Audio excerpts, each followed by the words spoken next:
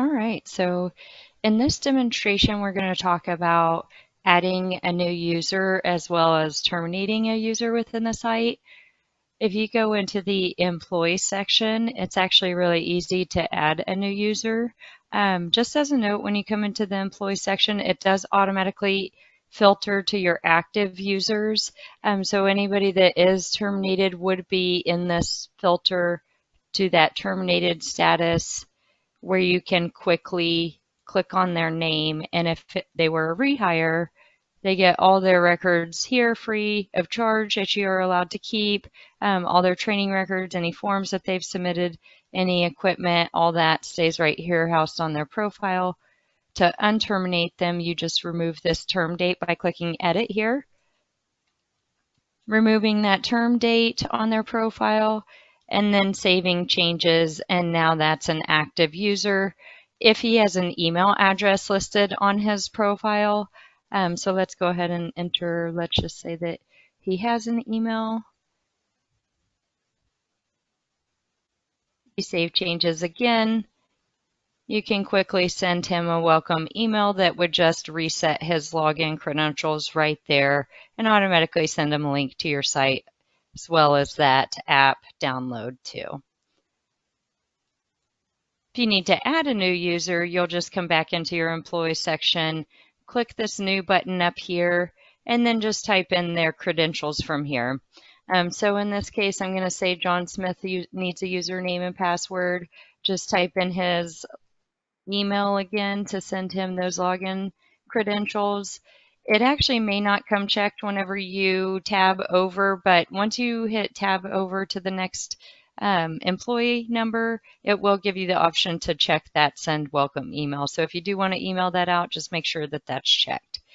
Then from here, you'll just enter that employee number. It actually doesn't need to be a number, so if you don't assign numbers, the main thing is that it just needs to be unique. So if you did have multiple J Smiths, you would need to kind of have some sort of distinguisher like J Smith.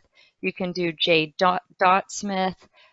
Things like that will help, or even an underscore as well to distinguish and make them more unique between each user. So in this case, I'm just going to do JSmith because I know I don't have that many users in my site right now. And then for the username, we usually do all caps for the employee number, and then same thing for the username, just all lowercase. So kind of same format, just all lowercase. You do have to have an initial password, and it will require them to change it when they first log in so that it's unique. And usually I do the company name and then safe one. So usually that satisfies our password requirements from there. The next is the role that you want to assign them. This is going to be their level of access, whether they're that full admin role where they can edit, view, and delete things. A manager really only has view permissions where they can only view items. They can't really make a lot of edits to anything. An employee can only submit forms, complete trainings, and complete equipment inspections that are assigned to them from there. The employee role is the most limited access point that you can assign out to them from there. So just choose your level of access. You can also change their language. This is powered by Google Translate, so it will give you lots of options here to translate their profile as well. It will require internet connection for the language translator since we do use Google Translate to do that. And then once you have your credentials ready and you want to send that welcome email, in this case, since this is a bogus email, I'm just going to uncheck that just so I can show you what it looks like once you save your changes here.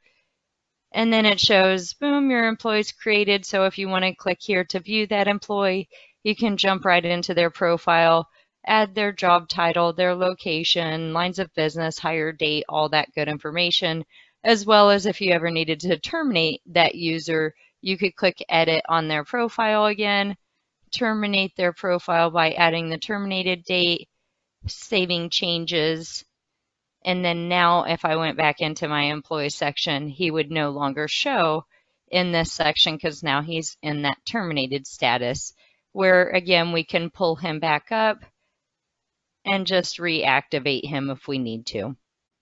So that is how to add and terminate users within the KPA EHS platform. Feel free to reach out to support@kpaehs.com if you have any questions. Thank you.